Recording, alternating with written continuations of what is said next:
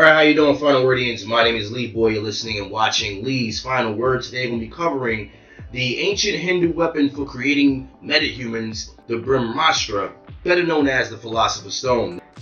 Now, if you like this video, hit the comment section below, hit that liking button, and don't forget to subscribe for more. Alright, the CW hasn't truly given us anything about this ancient weapon. They've been telling us about how Julian was studying it for years, to try to find a way to bring back his dead sister. And what we've been led to believe is that this stone has something to do with Savitar. CW has yet to tell us about this mystical object, and in the DC comic books, Dr. Alchemy is the person that really handles it. At one point, he even controlled and took over the body of Earth 2 Supergirl known as Power Girl. But the properties in the comic book is that the stone is able to transmutate objects from one element to another. You can turn a chair into pure gold. It's something like what Firestorm does on DC's Legends of Tomorrow, where he's able to turn a bomb into jelly beans. Yeah, figure that one out. From now, what we know about the show is that the object is able to give metahumans their power. Julian, under the control of Savitar, was able to give people their flashpoint abilities.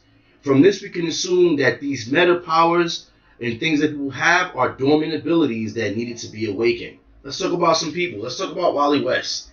Keep in mind, this is based on the fact that both Jesse and Wally were hit by the particle accelerator, yet Jesse got her powers and Wally did not. Now, when Barry created Flashpoint, Wally did get his speed and was the Flash of that timeline. When Barry tries to fix the timeline via the help of the Reverse Flash, Wally lost his speed and was a bit jealous and obsessed that Jesse had hers and he did not. Let's talk about Edward Claris, aka the rival, the arch nemesis of Wally West and the Flashpoint timeline. He was given his speed back by Dr. Alchemy, also via the Philosopher Stone.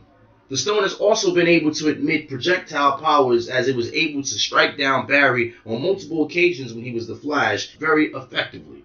Now, the link with Savitar. Savitar and the stone has a connection, as it seems that his essence is somehow attached to the stone itself. When Team Flash has it in a box in their possession, with it closed, Savitar is unable to come out. But this didn't stop Savitar from tricking Cisco into opening the box and releasing him on both Barry and Wally. Caitlin was able to convince Cisco to close the box, once again trapping Savitar back within the stone. Now, because of the awesome power of this stone, there's some things that we gotta understand. If they ever bring it back into play, we need some questions answered. How did Savitar get this stone in the first place? Does the stone have a connection to the Speed Force? Savitar is supposed to be trapped in the Speed Force, yet he needed the stone to get out of the Speed Force, and wasn't fully able to come out until Julian had first found the box.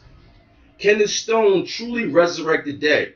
This has been a key selling point that Savitar used both on Julian and Cisco, that the stone was able to bring back their loved ones. If the stone is able to restore powers, is it also able to restore life?